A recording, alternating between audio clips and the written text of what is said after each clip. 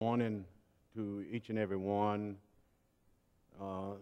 that's listening on today, and I want to wish everyone a happy Resurrection Day.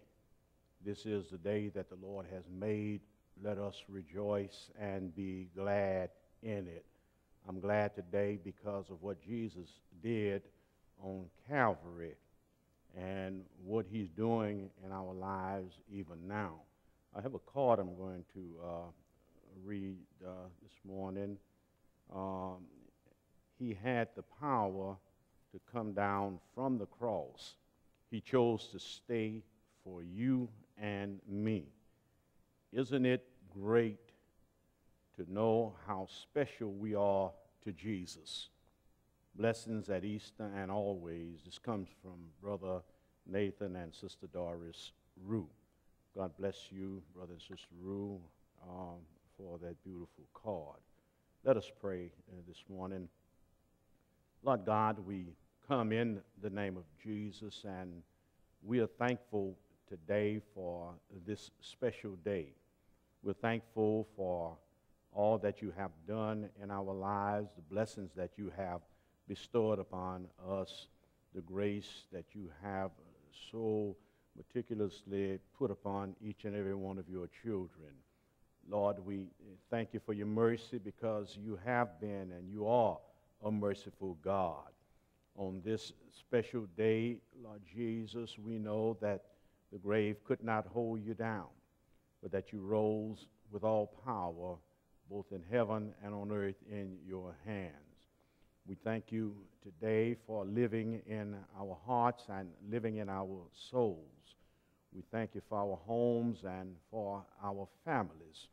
Though what we're going through right now seems like a great tragedy, and for many it is, but Lord, you are still blessing us.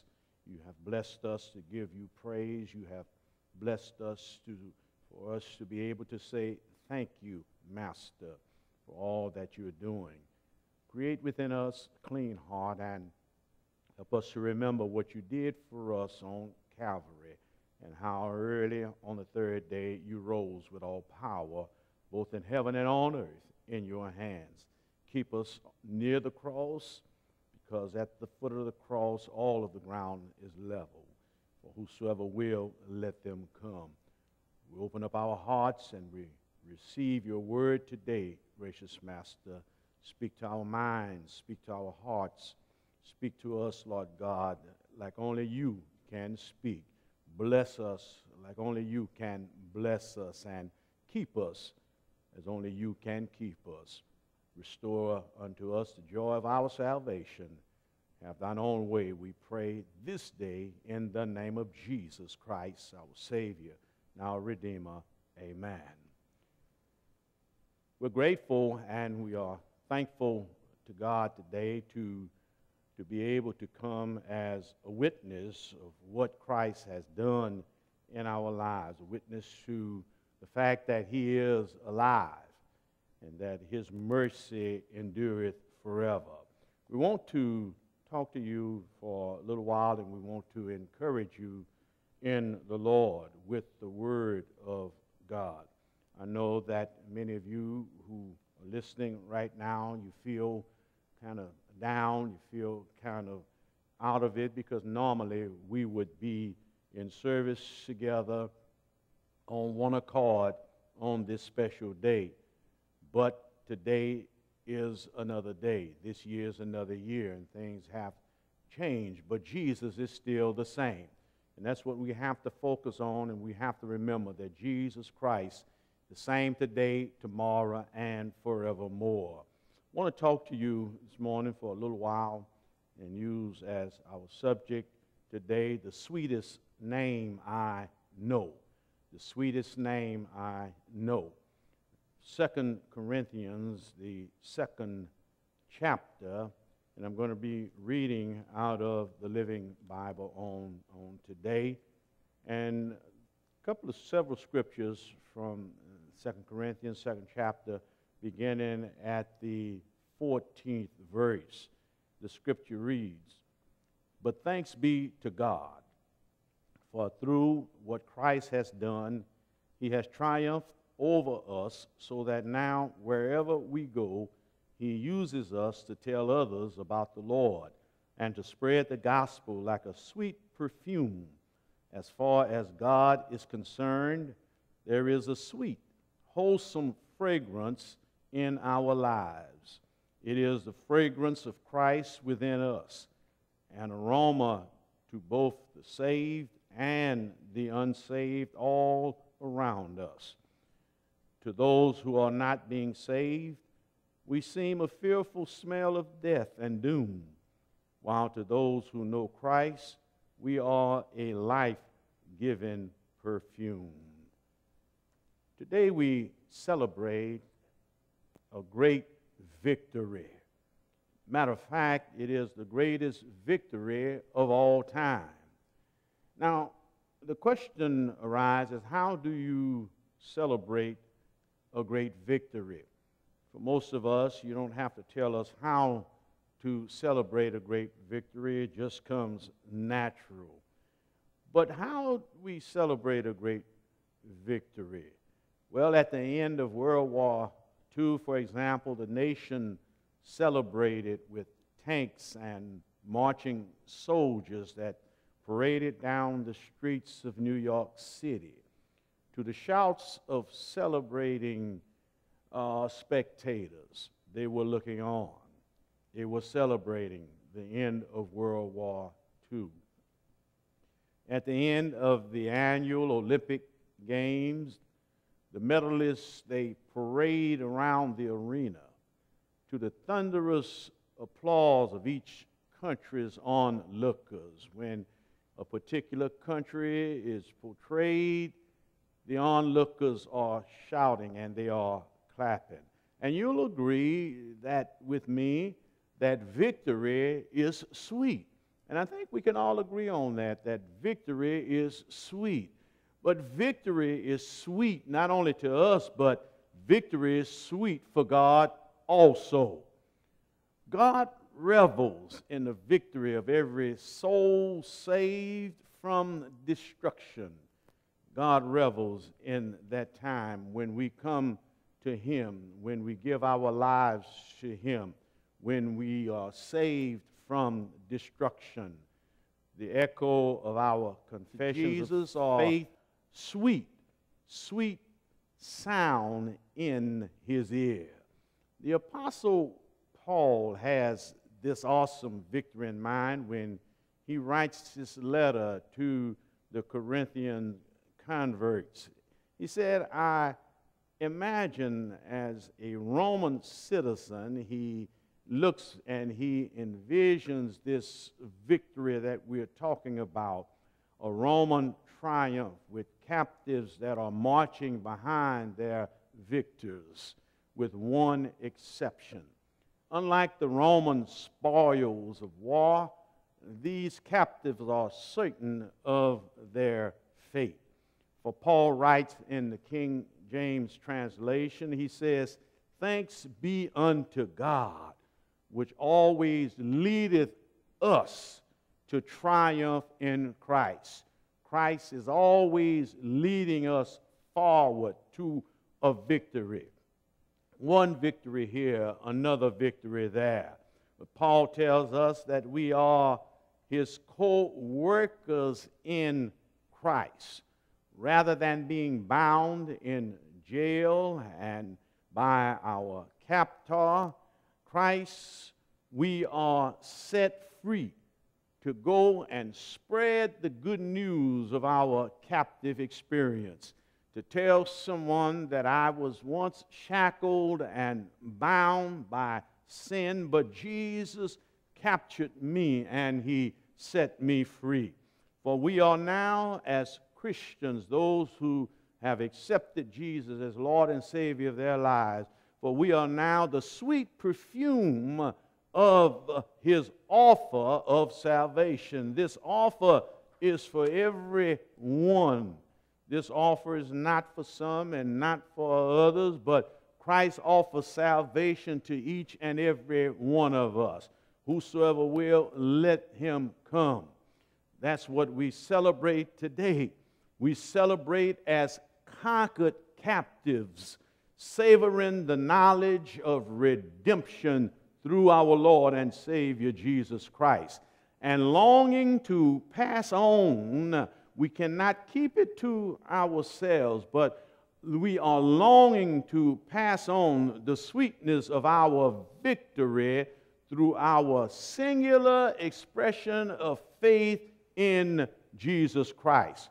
Paul says here, he says, our heart's flame sends out a fragrant, sweet odor to those who would be saved, and a repugnant smell to those who reject salvation. You know how it is. We as Christians, our lives are a sweet odor. We go around those that don't want to know anything about Christ, and when they see us coming, we are a repugnant smell to them. For the first things they are saying is that, oh, look at those Christians. Look at them. They think they're this. They think they're that. So we don't smell sweet to them because they will not accept Jesus Christ as Lord and Savior of their lives. But Paul's letter to the Corinthians reads like an autobiography. He says, I was an enemy of Christ, and now he says, I am conquered. I once was lost, but now I'm found, was blind, but now I see. And the question might be begged to be answered, what kind of an enemy was he? Well, by Paul's account, he had lived a pure life. And you listen to the ordinary person that doesn't know Christ, I live a good life. My life is good. And just like Paul's account of his life was that he was pure. Paul says he was virtuous and a respectable life that he was living until his Damascus encounter with Christ. The Roman law had considered him obedient. The Roman law had considered him blameless. He observed all the rules. He observed the regulations as a good citizen. He was sober. He was temperate. He was unsullied. In other words, he was spotless. No one could bring charges against him for any infractions or anything that he had done. And if they did bring infractions to him, then he was certain that he would be acquitted. And yet, as he looks back over his life and he thinks things over, and that's something that each and every one of us must do. We must look back over our lives. We must look back and see where we have come from. We must look back over our lives and see the goodness of the Lord, see what the Lord has done in our lives, and see how gracious and how kind the Lord has been to us. And if we would truly be honest about it, we can look back over our lives and we can think things over and realize that we missed out on a whole lot of things because we were separated from Christ. He realizes that he was the enemy, and this is what we have to realize. It wasn't Christ, but we were our own worst enemy. How could such a law-abiding person be an enemy? Well, because with all of Paul's virtues, his life was void. He was missing the deepest faith and the purest love that only Christ could offer. You can search here, you can look there, you can turn around here, you can turn there, but you will always have a void in your life if you don't have Christ in your life. His life was void. His life was not what it should have been, and life will not be what it should be until we come in contact with Christ. And here's a familiar expression. There, but for the grace of God. There, but for the grace of God go I. This could be our autobiography. For we too were once enemies of Christ. Each and every one of us at some time in our lives, we were enemies of Christ. Paul, we were good, respectable people, trying our best to live decent lives. Some people were saying, well, I'm not like those over there. They gamble, they drink, and they do this and they do that. Well, regardless to what anybody else does that's apart from Christ, whatever it is, maybe you didn't drink, maybe you didn't do this, and maybe you didn't do that, but you did something, because the Word of God teaches us that we have all sinned and we have all fallen short of the glory of God. Maybe your lifestyle was decent. Maybe your lifestyle was what you thought it should be, but did it live up to the lifestyle that Christ was looking for from us? We were still enemies of Christ. But Christ did something. He broke us. He challenged us, and he captured us. He captured our hearts, and we were overcome by the Prince of Peace. Hallelujah. Hallelujah. Glory to God. He is our Prince of Peace.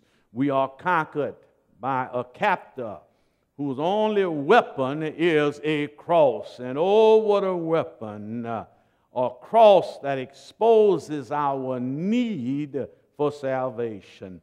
The cross offered genuine love to Paul and to all who desire it. You have to want Christ for yourself. You have to want him as your Lord. You have to want him as your personal Savior. And if you want to know how far this love will go, study the cross. In the cross, there are some things that we see. At the cross, we see how much Christ cares. He could have come down, but he stayed on the cross for your sins and for mine. He cares for you. He cares for me. In the cross, we see how committed Christ is. Christ is not just looking for Christians, but he's looking for committed Christians. He's not looking for sometime Christians, but he's looking for every time Christians. He's looking for someone that doesn't love him part-time, but loves him all the time, that are willing to do his will. Whatever he wants us to do, we have to be willing to do it, because Christ was committed, we must be committed also. And then in the cross, we see something else. We see how costly is his love. It costs him. Love has a price, and it cost him a trip to Calvary. But now he did not stay on Calvary. It was not for him to stay on Calvary, but it was meant for him to rise early as he did on that third day morning with all power in his hands. And how far will this love go to save us? His love went all the way. We are here as willing captives, thankful for Christ's Calvary sacrifice. We are here. Why? Because God has made Christ to be sin for us, who knew no sin, that we might be made the righteousness of God in him. There ought to be a hallelujah out there somewhere. Hallelujah for Calvary's confirmation of Christ. Hallelujah for Christ's expression of unfathomable love. Hallelujah for Christ's expression of unfailing forgiveness. Hallelujah for Christ's expression of unending grace. Paul's letter to the Corinthians gives specific instructions to the captives. And that's something that we have to be mindful of. As captives of Christ, he gives instructions. We must pay attention to the instructions that Christ has given unto us. He instructs us for a reason. He instructs us to be obedient to every word that he says unto us and everything that he wants us to do. When he instructs us to love ye one another, he's not just saying words, but he means for us to love one another. Even those that despitefully use us, this love has to be unconditional, just as his love was unconditional. So he gives specific instructions to the captives. That's us. We get to take part in the triumph of our captor. He is the conqueror of death, hell, and the grave. How we participate in his victory is up to us. We can join his conquering army, or we can remain the conquered enemy. It's up to us. Either way, we are still his captives. It's a choice that we all have to make. Every man, woman, boy, and girl. We can remain conquered foes of Christ, or we can become his conquering allies. Paul spells it out quite graphically. He says that those who continue to fight against their captor will smell of death and doom, while those who join Christ's army will be a life-giving perfume. We have a choice. We can stink, or we can be a sweet savor. It's our choice. It's up to us. Sinners think that they are free. They think that they have the power to call their own shots and make their own decisions, and they are partly right. They are partly right. They can reject Christ. Anyone can reject Christ, but he's still the judge of their character.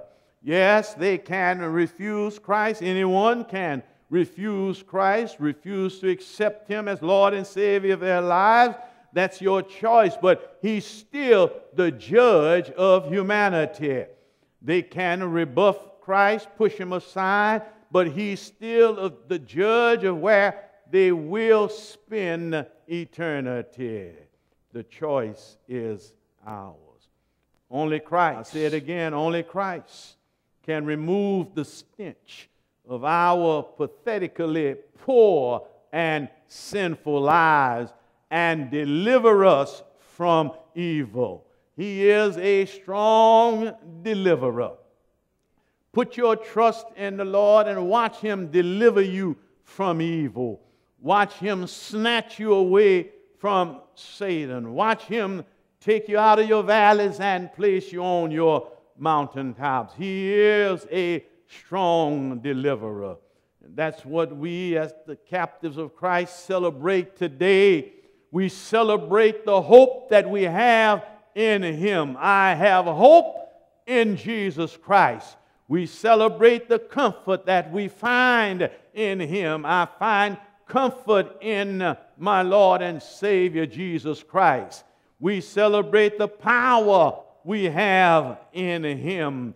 He gave us power to resist the devil. We celebrate the wisdom that we find in him, because all knowledge and all wisdom comes from above. Paul's letter to the Corinthians describes our new life in Christ. And oh, isn't it good to know that we have a new life in Christ, that our old life is behind us and our new life in Christ is with us. Who would have thought being conquered could be so sweet? Whoever thought that being captured by Christ could be so beautiful? Whoever thought that by being captured by Christ we would have so much joy, joy unspeakable? It is the greatest of victories. Sin has been conquered once and for all. It is the highest of accomplishments. Mankind has been offered unending redemption. It is the finest of hours. Our victor has risen from the dead. It is the surest of all moments. Our Christ lives. He lives in us and He lives through us. Oh, hallelujah. There have been other victories, but none so great as this. Yes, there have been other victories around the world and in this world, but none as great as the victory that Jesus has over the grave. Greece had its Thermopylae, but Christ's victory is greater. Napoleon had his Waterloo, but Christ's victory is greater. England had its Battle of Hastings, but Christ's victory is greater. Our revolution had its Battle of Yorktown, but Christ's victory is greater. The Union Army had its Gettysburg, but Christ's victory is greater. World War II had its Hiroshima, but Christ's victory is greater. Christ is greater than all the peace pacts devised by mankind. For those who have joined the army of the Lord, hallelujah, there will always be enemies. Don't think that for a moment that because you're in the army of the Lord that you won't have enemies. Christ had His enemies, and you're going to have your enemies also. You're going to have those that can't stand you, those that don't like you for any reason, those that don't want to be around you for whatever reason, those that say things about you for whatever reason. Our enemies will come across our path. There will always be enemies to face. You may have to face an enemy called illness. There's a lot of illness in our world right now. People are sick and people are losing their lives. But I stopped by to tell you Christ is greater than illness. You may have to face an enemy called homelessness. Many people are losing their jobs right now, cannot afford to live in a home, and perhaps will be homeless. But I got good news for you. Christ is greater than homelessness. You may have to face an enemy called racism. Who would ever think that racism would even raise its ugly head in times like these? But racism is still alive and well. But I got good news for you. Christ is greater than racism. You may have to face an enemy called indifference, but Christ is greater. You may have to face an enemy called COVID-19, but Christ is greater. Christ is greater than all the devilish schemes Satan can devise. He's greater than any weapons formed against him. He's even greater than your foolish pride. Paul says, those who become Christ's conquering allies will be a sweet savor for the world around us. And certainly the world needs Christ right now. And the sweetest savor to the Lord. We have overcome. We are forgiven. We are renewed. We are restored. And we are blessed. Yes, Christ, His is the sweetest name I know. No other name has done a greater work than Christ. No other name has offered a greater sacrifice than Christ. No other name has expressed a greater love than Christ. No other name has shown greater mercy than Christ. No other name has paid a greater price than Christ. And according to John's account, Mary Magdalene comes to Jesus' tomb early on Sunday morning and finds that the stone had been rolled away. She runs to tell the disciples that the body of her Lord has been taken away. Peter and John examine the empty tomb and go away to digest what has happened. But Mary lingers. She stays weeping. She loves Jesus so much.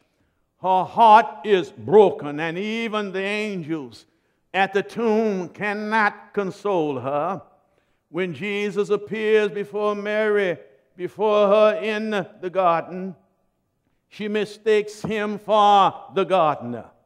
But then he speaks her name, Mary. Oh, isn't it good to know that he knew her name and he knows our name. When he calls our names, we have to answer his call. He knows my name and he knows your name.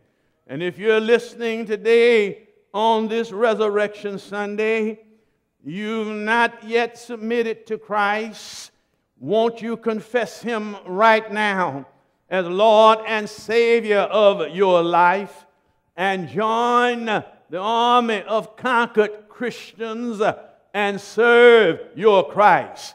He knows your name and you know his name. It is the sweetest name that you will ever know. Somebody called him early this morning.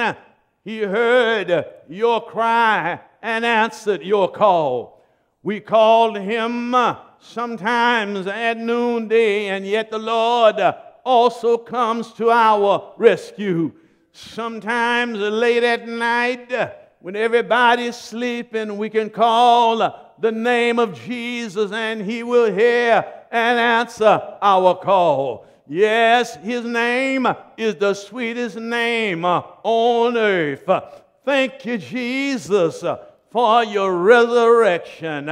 Thank you, Master, for bearing our sins on a hill called Calvary. Thank you, Jesus, that you came to our rescue when we were perishing, when we were going down for the last time. You came by and rescued us. The sweetest name on earth is the name of Jesus. Thank you, Jesus, for coming to our help and to our rescue. Thank you, Master, that when we call your name, you hear our call and you come and see about us. Somebody's calling you right now. Come and see about me. I'm helpless right now. I'm afraid for my life right now. I'm afraid of COVID-19 right now. But Jesus is our answer. He's the solution to our problems. Call that name, and I guarantee he'll come by and see about you. Call that name, for at the name of Jesus, every knee shall bow, and every tongue shall confess that Jesus Christ is Lord of lords and he is King of kings. The sweetest name I know. What about you? Somebody out there right now, you need Jesus. Somebody out there right now, you've been putting it off for far too long. You know what you need. You know how far you have drifted away from Christ. You know how far you are right now. And the only thing that's going to bridge that gap between you and Christ is you. You have to call his name. You have to confess him as Lord and Savior of your life. And watch how fast that bridge is gapped. Watch how quickly you will be restored. Watch how fast Christ will instantly come into your life, faster than the blinking of an eye. But it's up to you. It's up to you to want to be saved.